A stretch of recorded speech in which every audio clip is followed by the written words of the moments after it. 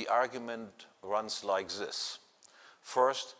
all truth claims, also all claims that given a proposition, that a given proposition is true or false or indeterminate or undecidable, or that an argument is valid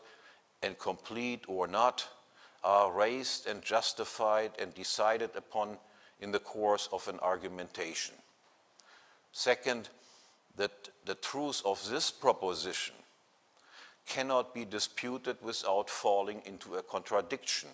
because any attempt to do so would itself have to become in the form of an argument. Hence, the a priori of argumentation.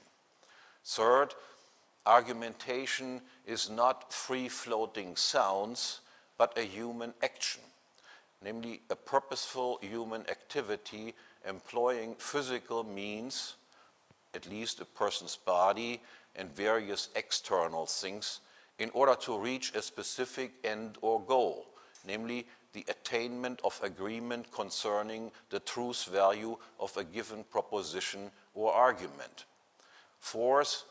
that while motivated by some initial disagreement or dispute or conflict concerning the validity of some truth claim, every argumentation between a proponent and an opponent is itself a conflict-free, a mutually agreed upon and peaceful form of interaction aimed at resolving the initial disagreement and reaching some mutually agreed on answer as to the truth value of a given proposition or argument. Fifth, that the truth or validity of the norms or rules of action that make argumentation between a proponent and an opponent at all possible, that is, the praxeological presuppositions of argumentation,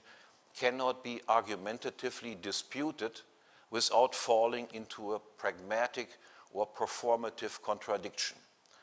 Six, that the praxeological presuppositions of argumentation then, that is, what makes argumentation as a specific form of truth-seeking activity possible, are twofold. First, each person must be entitled to exclusive control or ownership of his own physical body, the very means that he and only he can control directly at will, so as to be able to act independently of one another and come to a conclusion on his own, that is, autonomously. And second,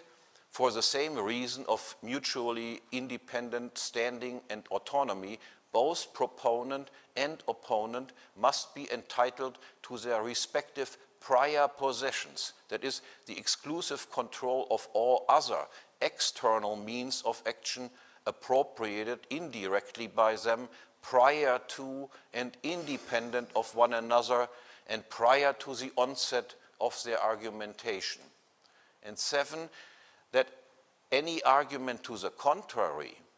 that either the proponent or the opponent is not entitled to the exclusive ownership of his body and all prior possessions, cannot be defended without falling into a pragmatic or performative contradiction.